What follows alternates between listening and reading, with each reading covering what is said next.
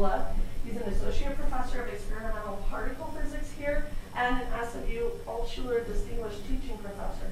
He conducts research in the ATLAS experiment at the Large Hadron Collider at CERN. And as many of the people in this room are aware, is an amazing presenter, and we all are looking forward to tonight. Dr. Sikora. Thank you. Well, we're all terrified now, so no, thank you to both Rebecca and Taylor for inviting me to do this tonight. I have sort of a four-pronged thing I want to do this evening, and I promise you there's going to be a whole bunch of interactivity. But in the first phase of this, I'm going to bore you to death in anticipation of what we're going to do later with the Nerf Cannon, which I promise you may be life-threatening, at least eye-threatening, and fun, because I'm going to have you running around the room. All right? So the first thing we're going to do tonight, and hopefully this will only take about 10 minutes, is we're going to talk a little bit about what does it actually mean to see the universe? What is really going on when you observe the universe around you? The next little phase of this that riffs off of the first one is that I want you to walk away tonight, if you're going to remember one thing besides, oh my God, he put my eye out with that Nerf cannon, I want you to remember that everything is waves. If you thought that waves were just something that water did or that air did or that light does, if you already know that light is a wave, and we'll play with that a little bit tonight, I want you to walk away at least with the basic idea that it's not limited only to those things. And in fact, I'll show you some pictures tonight to convince you of the first steps toward understanding that fact. Then we're going to bust out the Nerf cannon, and we're going to start to think about what it means to see something that your eyes really have no hope of ever actually seeing. And we'll cover why that's the case in the first part here. And then at the end, I hope to share with you a tiny glimpse of the subatomic world. Okay, and that will involve, I think, people at the end cycling up and having a look in this black box that I have here up on the counter. All right. So let's begin with what it means to see the universe. So let's just open this up. What do you think it means to see? What is seeing? Anderson, you're reliable. Yes, go ahead. So yeah. light's hitting things, and then the waves coming back at you, and then your eyes kind of catching that, and then your brain interpreting that and being like, oh, this is some dude. Some dude who's talking at me right now. Yeah, no, that's a pretty good modern understanding of what seeing is. So to reiterate that, light is coming to our eyes. Our eyes are the organ in our body that converts the light into a chemical and electrical signal. The wetware in our head is able to learn over a short period of time how to interpret those signals and reconstruct a three-dimensional representation of the world around us using light. There are other ways we experience the world. There's touch, which is also electrical in nature. There's sound, and that's another way of converting a wave into an experience that the brain can interpret. We have a whole bunch of these senses: taste, smell, or the other ones that we're all familiar with.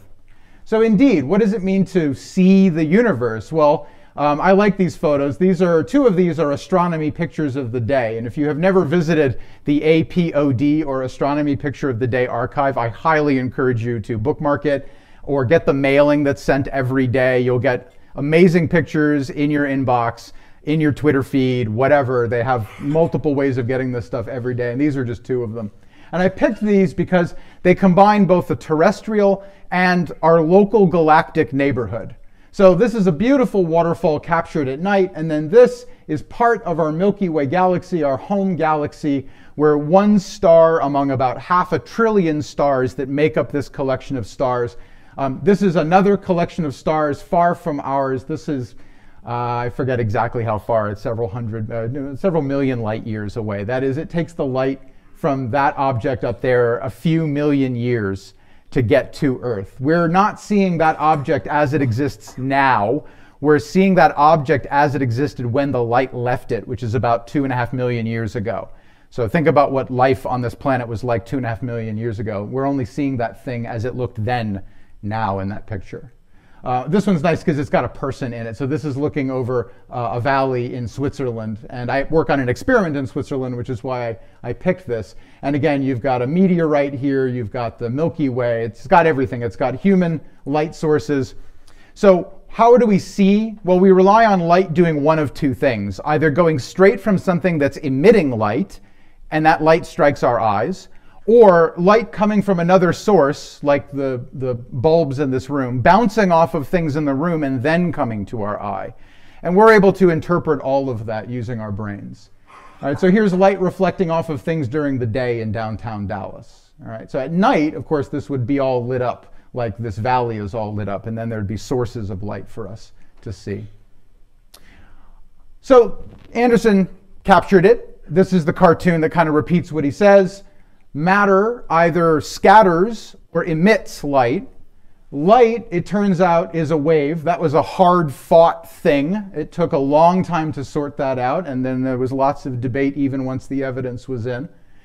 And then it gets to our eyes, and our eyes have a whole bunch of biological capabilities to focus the light and convert the light to other forms of energy that can then be transmitted to, for instance, our brain. But one question you might ask yourself is, okay, cool, the eye's amazing, right? You go your whole life, hopefully, with nearly perfectly functioning eyes. I have to wear corrective lenses because my eyes are not that great, all right? But the eye is very limited for a variety of reasons, but one of them is that it just can't see all the kinds of light that exist in the universe, right? So the question of, is there a limit to what humans can see? What you can see, what I can see is sort of a twofold thing. If we had perfect optical systems, perfect lenses, really powerful magnification capabilities in our eyes to collect lots of light and feed it into our retinas, under those ideal conditions, is there anything we couldn't see? And the answer is, yeah, there's a lot we can't see. All right, so here are some rules of thumb for observing things with light. So first of all, because light is a wave, and I'll show you a movie in a second that will drive this home a little bit, that wave has to have certain properties in order for you to actually get information from the thing it's either emitted from or, more importantly, scattered off of. So for instance, as a rule of thumb, the length of the wave that makes up a kind of light, roughly speaking, tells you the scale of sizes you can see. All right, so I'll come back to that idea in a moment, but basically any object that's smaller than the wavelength, the typical repetitive dimension of a light wave, anything that's smaller than that just doesn't affect the wave in a way that allows you to get information about the object. And that means you may be able to observe the light, but it's not going to tell you anything about what you're seeing. It's not scattering off of the object in a way that will give you any useful information. So what are some typical wavelengths of light? So a wavelength is, for instance, the distance from the crest of one light wave to the neighboring crest. All right, so if you think of a wave as a regular undulating pattern like this, go from the tippy top to the tippy top of the next crest, and that's the wavelength of light. Red light, which is the longest wavelength we can see, has a length of about 750 billionths of a meter, or 750 nanometers. The shortest wavelengths we can see are violet. So when you see something that's a deep purple color, it's right on the edge of the eye's ability to actually see anything. The eye is not really sensitive to any waves longer than this or shorter than this. So infrared, which is what's used in many TV remote controls to control the television set or other remote control things like that, that's just outside of our visible range. How many of you have mobile phones? Okay, and how many of you have cameras on your mobile phones? So here's a fun experiment you can do tonight. Find an infrared remote control in your house. All right, so take it and aim it at the camera and then start recording, or just look at the screen at the image that's being shown. Push a button on the remote control and you'll see this sort of sickly green thing light up in the end of the remote. So cameras, it turns out, are slightly sensitive to the infrared, and they'll convert that infrared to a different color in the screen. And this is why you have to do all this color correction in mobile phone photography. In fact, any photograph taken with a CCD camera has this problem and has to be color corrected so that it doesn't get these funny greens in it that come from infrared. All right? So you can kind of see infrared with some help. And that's another theme of tonight. Instrumentation aids our eyes' ability to see things. And we need that. Okay? So the smallest thing that we can actually see using the light that our eyes are directly sensitive to is of a size of about 350 nanometers. Now, just off the top of your head, does anybody know the sizes of things like cells, plant cells, animal cells, cell membranes, things like that? Anderson, yeah? 900-ish nanometers, maybe like a few micrometers. Okay, so that we could probably see with visible light, right? Yeah. What about things in a cell, like organelles in a cell, or the cell membrane? Does anyone know what the cell membrane's thickness is? Somebody other than Anderson. We should have done the bingo card tonight. No? Yeah? 10 nanometers. Yeah, exactly. It's about that order of magnitude. It varies on the cell type, but yeah, 3-ish, 10-ish nanometers, something like that. Yep, perfect. So that, the cell membrane, you're just not going to see directly, unaided, without some other kind of instrumentation that is probing smaller distances.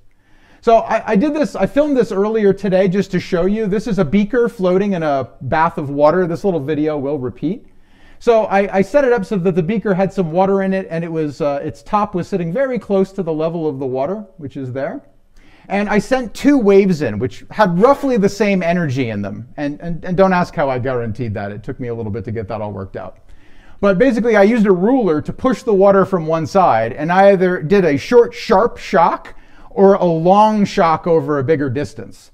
The long shock over a bigger distance gives a big wave, and you'll see when this goes back and cycles through again, it's about 20 seconds long. So the water's flat here. You'll see this big rise come through, and the length of the rise from one crest to the next is way wider than the beaker, and the beaker just kind of rides it. It just surfs it. Not very exciting. Over here, the short, sharp shock, however, nearly knocks the beaker all the way over.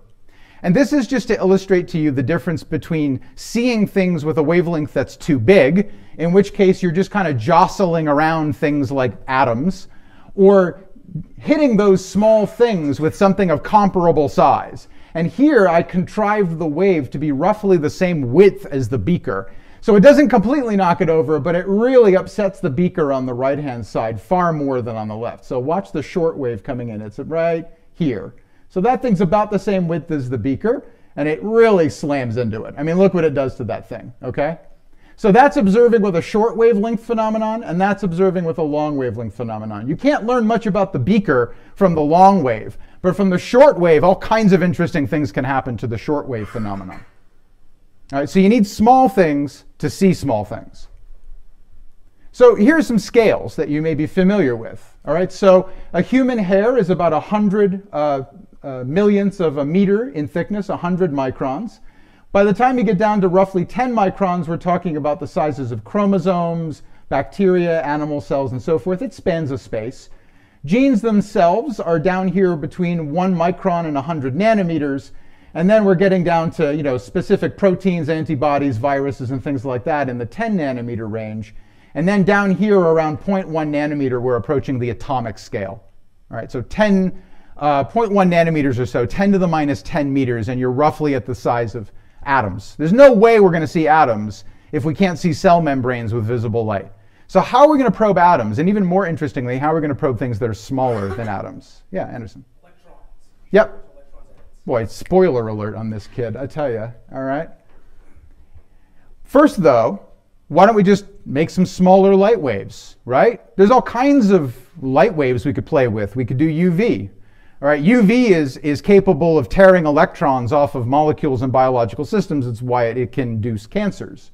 X-rays, all right, you're not supposed to get a lot of those, but they're great for imaging the body. They penetrate things and they scatter off of bones, and they're good for doing things like dental imaging and so forth. Gamma rays, right? You definitely don't want to get exposed to too much of that, because that'll take your electrons for a ride and never return them, which is not so good for DNA. But hey, it's got a really short wavelength, all right? So human eyes are only sensitive to a small fraction of all possible light waves. We know that, right? So why not use these other things? Well, sure, we could do that, but it does come at this cost. I mean, you can shoot X-rays and gamma rays at really tiny things, but the shorter the wavelength, the higher the energy of the light wave. And the more energy that light wave carries, the more damage it does when it interacts with something. So, yeah, I mean, sure, we can send a bullet at something to probe its size, but it might also do significant damage on its way through. And if you want to think about this, the X-rays and gamma rays, they're the high-speed bullets of the imaging world. You can use them, It can cost tremendous energy to make them in any level of intensity, and I'll show you one of these facilities in a minute. But it does tremendous damage to the sample. So you are limited in what you can actually see with these things. All right.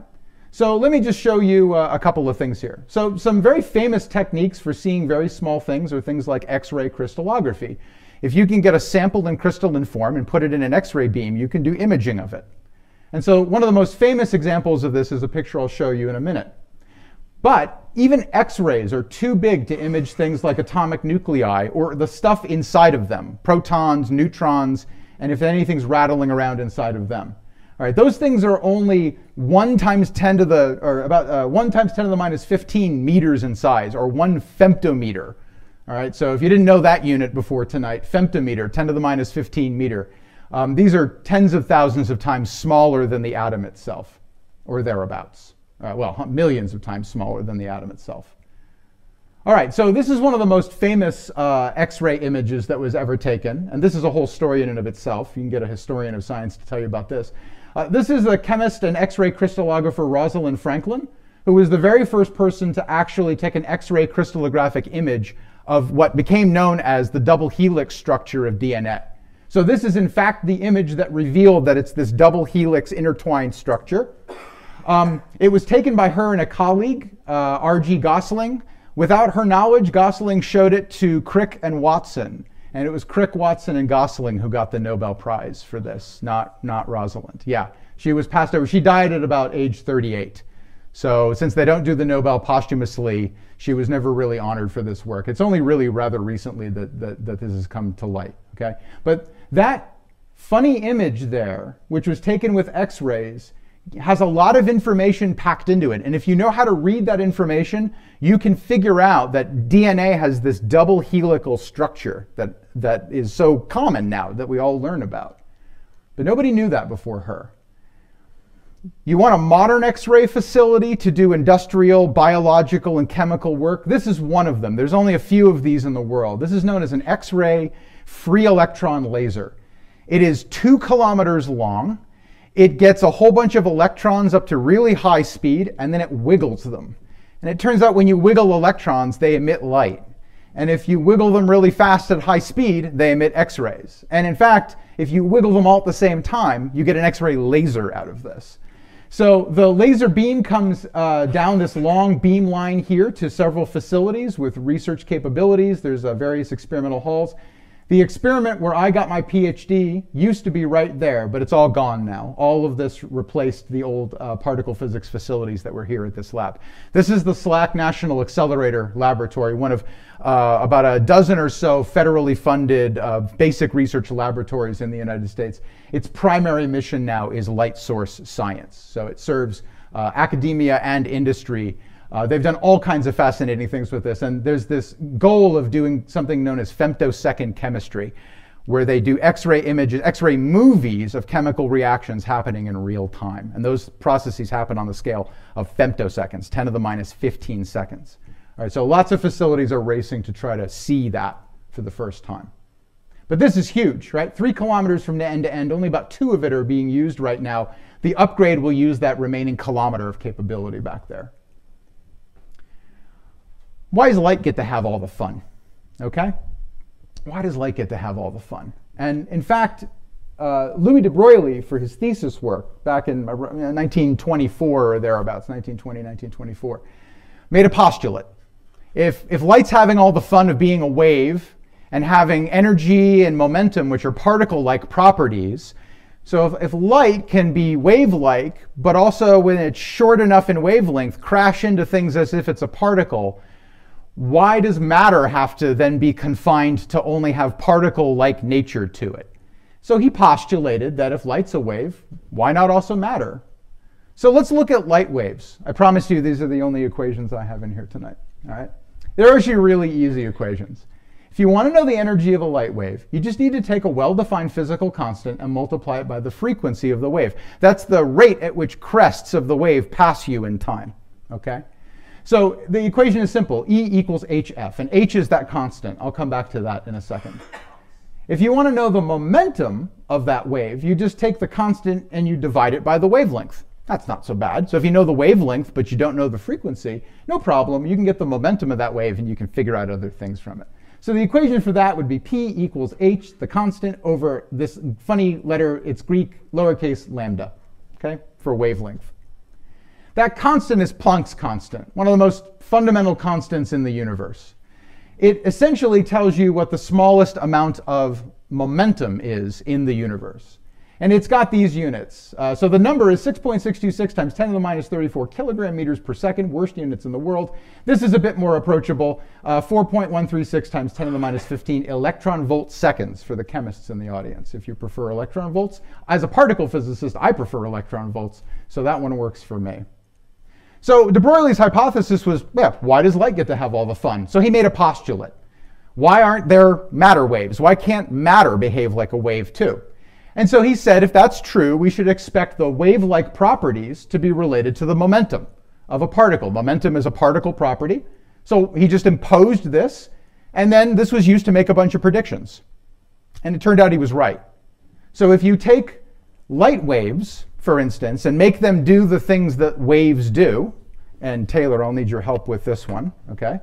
Then you can have all kinds of fun with this stuff. So let me show you a wave behavior that light does. And then I'm going to show you some pictures, and we'll take a look at that. All right? So you're going to kill those lights.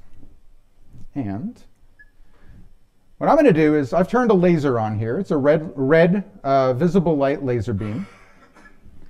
And we're going to zoom in over here. That's the dot from the laser beam. Okay? So I've just zoomed in with the camera here on the little spot that the laser beam is making on the wall. All right, so it's this rather intense but fuzzy circular beam. Okay, nothing particularly exciting going on. But because light is a wave, it does the things that waves do. So if you imagine a whole bunch of waves coming in toward the shore on a lake, like on the Great Lakes or in the ocean, and then imagine that there's a rock wall between the waves and the beach, and that rock wall has a little hole in it. The waves that pass through that hole will start to spread out, and they'll start to overlap with each other. And wherever the crests lie on top of each other, the waves will get taller. And wherever the troughs overlap with each other, the waves will get lower. And if crests overlap with troughs, the waves will cancel out. This is something known as interference. And an interference pattern is a pattern of intense, bright things, tall things, and dark places where there's no wave at all. And so if we kill the lights here, I'll show you an interference pattern. I'm going to make this light pass through a hole in a break wall. This is just a little slit in a piece of material. And when you do this, what do you see? You see a pattern of light and dark spots. See if I can stop shaking. So where there was a spot before,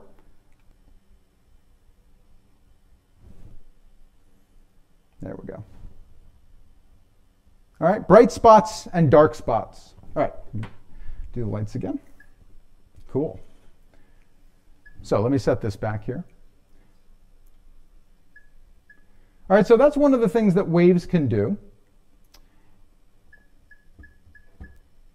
All right, there we go. And so let me show you some pictures.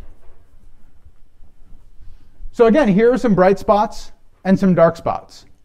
These are images that are taken of waves interfering with themselves as they are forced to scatter through some kind of structure. Sometimes the wave peaks add up, and sometimes the peaks and the troughs intersect, and then they cancel each other out. So the bright spots are where they add up, and the dark spots, the dark gaps in between, are where they cancel each other out. One of these is the interference pattern from a laser beam. And one of these is the interference pattern an electron wave makes with itself. One of these is a matter wave interference. One of these is a light wave interference. Which one do you think is which? Yeah. Guess from your experiment that the interference pattern is the one on the left and the electron beam is the one on the right. All right, so laser, electron? Yep. Okay. Turns out it's the other way around. So that's the electron beam interfering with itself. Single beam going through a crystal structure. It can scatter off two places in the crystal structure. And depending on how shifted the scattered beams are, they interfere and give you light spots and dark spots. Places where there are electrons, places where there are not electrons, as if they canceled each other out. That one's the red laser beam over there. I made it black and white so that you couldn't tell. It used to be a color image. Okay? Hard to tell is the point, right? Because they're both wave-like things and they exhibit wave-like behaviors. Okay? So, for example, just to give you some feel for this, an electron in a very common instrument, a transmission electron microscope, or TEM, may be accelerated through a 10 kilovolt electric potential to get the electrons in the beam up to speed. So that gives the electrons about 10 kiloelectron volts of energy, kinetic energy, due to that acceleration. And if you run that through the de Broglie wavelength calculation, it turns out those electrons have a wavelength of 0.015 nanometers. 0.015 nanometers. Now that is absolutely small enough to see, for instance, the cell membrane. If you use that to make an image of a cell, you'd see much more structure in a cell. Now compare that to X-rays at the same energy, which are light waves. They only have a wavelength of 0.2 nanometers. So if you had two equally, energy costing ways of making waves, the electrons win over the X-rays hands down, no problem. And it's much easier to make, transport, and accelerate electrons than it is to control X-rays. X-ray optics are insanely difficult to do because they blast through conventional mirrors. So how do you focus an X-ray beam when it rips your mirrors apart? There's a whole engineering art to that. And it's still not perfect. It's much more fun and productive to work with particles that can be more easily controlled. Okay? Now those electrons that I showed you before from the LINAC coherent light source, the big X-ray laser, those have even smaller wavelengths. So in the old days, before the SLAC National Accelerator Lab was a light source facility, it actually took those electrons and smashed them into things to see what was going on inside those things. And in the old days, back in the 1960s, when this facility first came into existence, the typical beam energy was about 10 billion electron volts. And if you run that through the de Broglie wavelength calculation, you find out that that corresponds to a size of 0.0000012 nanometers, or about 1.2 femtometers in size. Now, that is approaching the scale of the nucleus of the atom. And in fact, this is how we figured out what the structure of the nucleus of the atom is. What is it that's rattling around inside the nucleus? Is it just protons and neutrons acting like little billiard balls all glued together? Or is there something else going on in there that's more complicated? And so these experiments were done in the 60s and 70s and definitively revealed the character of the proton and the neutron. And to this day, we're still reeling from that discovery. We're still trying to make sense of what's going on down there. So this is just to show you the kinds of things you can do with matter waves. So this is an image of a very close up of a cell membrane here, using one of these transmission electron microscopes, or TEMs. These are things you can, in principle, buy off the shelf these days and install in a laboratory. So here we have mitochondria, individual mitochondria, okay? And they're big on this picture. This is roughly a micron scale, this black line down here. This is the cell membrane here, and that's about 10 nanometers thick. All right, so exactly consistent with what we heard earlier. That's about 10 meters on this scale, 10 nanometers on this scale. This is remarkable imaging. You can't really do this with X-rays. You just rip these samples apart. Cells are just too sensitive for this kind of exposure to X-rays. Okay? So, I seem to have repeated myself here. That's what I get for doing cut and paste to write a talk. Oh yeah, look at that. And we're discovering oh wow, so exciting. Either that or time is repeating itself. This is all very fun. Okay. All right, so let's have some fun. Let's play around with this idea of sending very small wavelength probes at tiny structures and try to understand what it was that Rosalind Franklin was doing and what it is that particle physicists did to understand the structure of the nucleus of atoms. So for this, I'm going to have my helper come on down. This is Abraham. Abraham has never taken one of my classes. Never. But he was a regular visitor to my office to talk about the physics of his special skill set that we'll use today. Okay? So let me get the lights going here. All right, cool. So he's going to put that face shield on. And what we're going to do is, in miniature, we're going to do a scattering experiment. Now, this is the part of the class where one of you is likely to lose an eye. So I apologize in advance, okay? But I'm sure that the health plan at SMU is outstanding. So this is a Nerf gun, about $40 or so on Amazon. And just to give you a sense of how dangerous this is. Okay, so can I have that? Oh, great, perfect. Look at that. It's like I planned it, right? It's like I planned it. Yes. Oh. Well, I'll have to cross off the days since Anderson made a pun in class sign. So, all right. So Abraham's going to hold out this ball. This ball is kind of standing in for a model of the proton or the neutron, circa 1940, 1950, something like that. Okay. Now, before your arms are going to get tired. So why don't you save yourself? What I want people to do is I want people to spread out a little bit more in the room. So I want a few more people, if some people could come from the center section, go over here. If the folks in the left section could kind of spread out.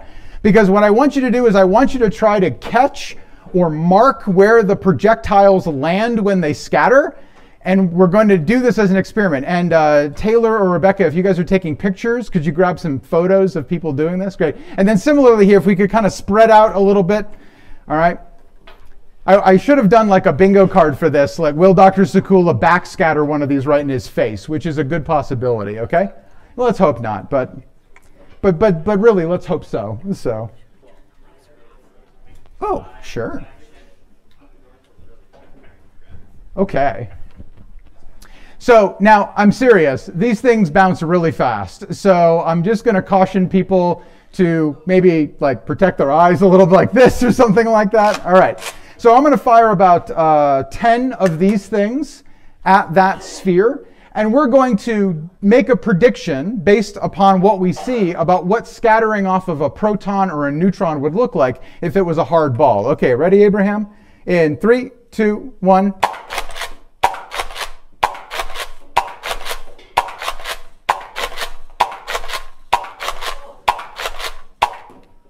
Okay, exciting, right?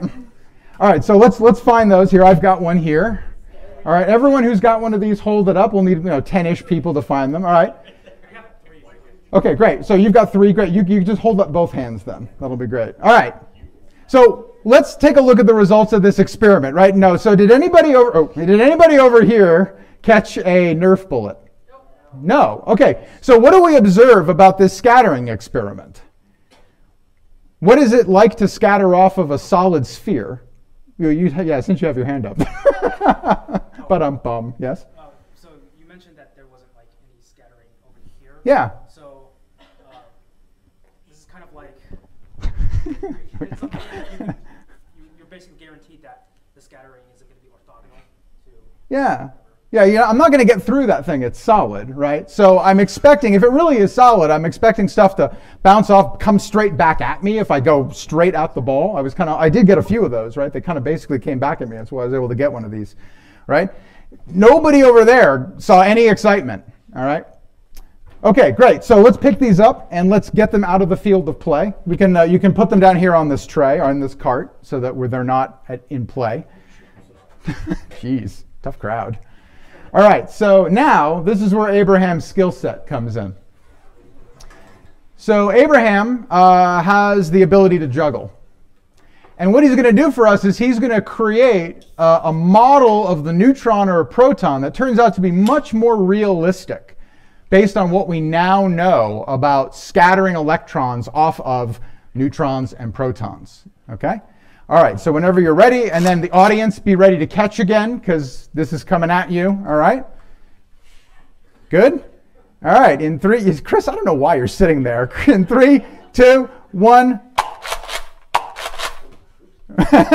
We'll give the neutron a chance to reset. Cool.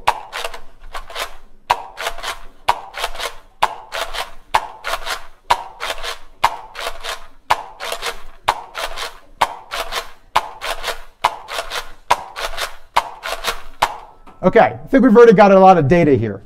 So a couple of things. Thank you, Abraham. A round of applause for Abraham on that one. All right. Awesome. Question. Yeah. What if we repeated this experiment, but instead we put in liquid helium? Well, and in fact, it was liquid hydrogen that was used to do these experiments originally because it's a rich source of protons. And also deuterated, deuterated water was used as well. So you can attach a neutron to those protons. All right, so most of the bullets went straight through, but a couple of them winged off of the balls as he juggled them, right?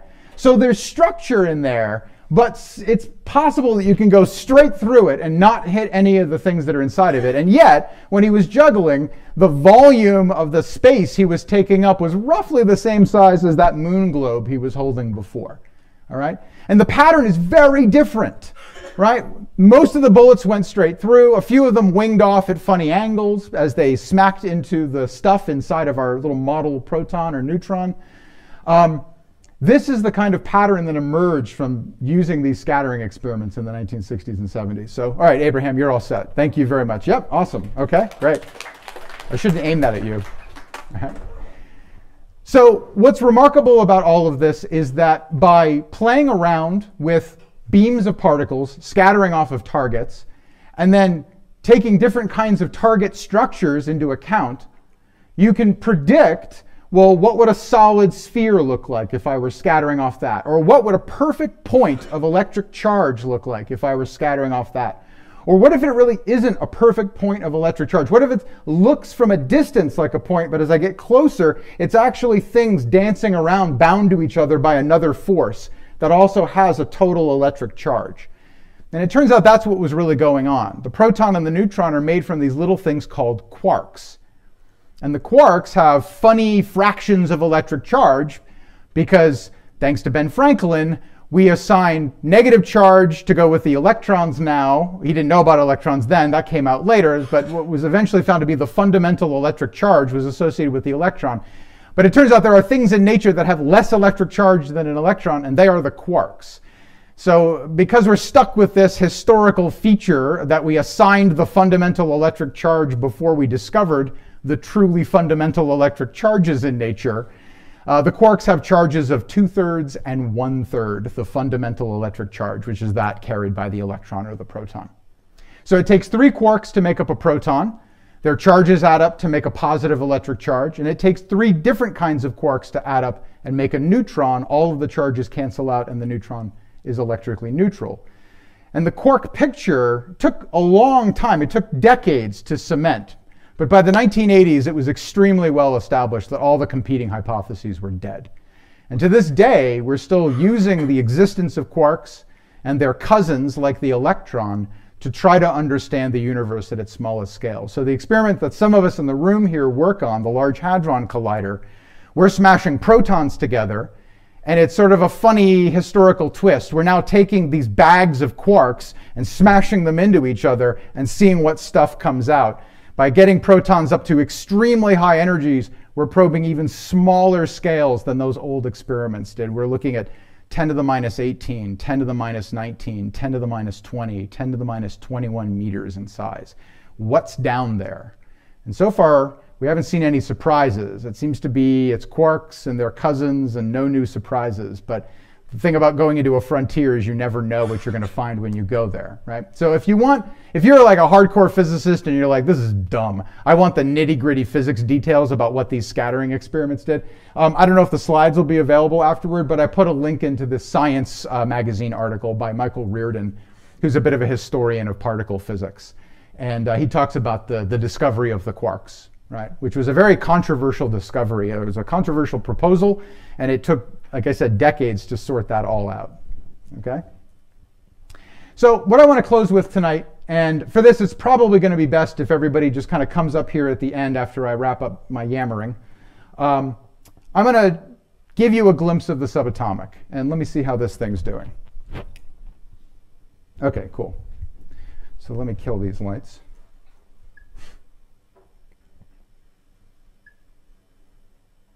Actually, we'll do this. We'll see if this works. Okay. Cool. So this this thing up here, this box, is what's known as a cloud chamber. And what I'm going to do now is show you a video of it, okay? So it's a little hard to see with the glare and so forth, and that's why it'll be best if people just come up here at the end and take a look for themselves. But there's some things I can show you in this. So it'll be more obvious when you get up here, right? But look for little wispy lines in the video, all right? As I'm talking, just look around. Pick a place and look. It's like spotting a meteor. Look for a trail that looks like a little comet has passed through the picture. Those aren't comets. Those are actually electrons and what are called alpha particles and the cousins of the electron known as the muon smashing into alcohol molecules in the vapor in the bottom of the chamber. And these particles all have electric charge. And so when they blast through the alcohol vapor, they suck electrons off of the atoms in the molecules, which then causes the alcohol molecules in the vicinity to suddenly all get kind of yanked into the wake of this ionization that's going on. And so what you'll see are these little lines that zing through the cloud. And those lines are a trail of ionized atoms left over by a particle that's just buzzing around in the room right now. They're doing this all the time, but you can't see them. They're too small. Your eyes can't see these things. But with an instrument, we can reveal that they're just there like little ghosts all the time. So I'm really going to make this thing dance. I have a 40,000 volt power supply, and I have this little tube up here.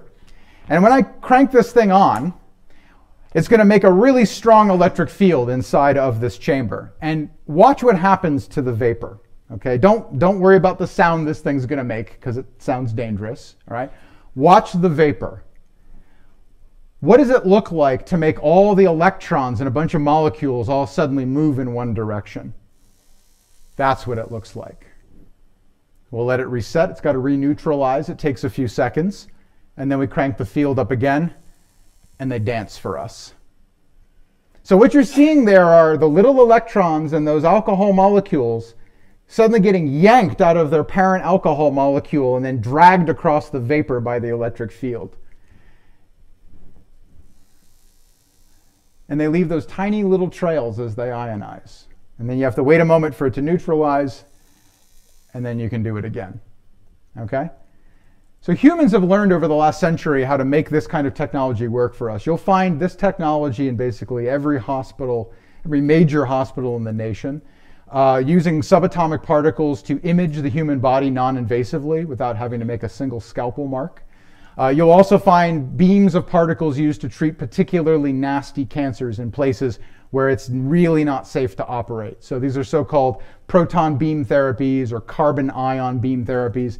Particle accelerators are just about everywhere now in medical treatment. And while they still haven't come to their maturity level, they've come a long way, and we'll have to kind of see how that all shakes out. Okay? So at this point, I'm going to close up my part of the talk, and I'm going to invite you all to come on down and stare at the cloud chamber if you like, and see if you can spot little particles naturally zinging through it in the room. Thank you very much. First of all, let's thank Dr. Spore. Thank you.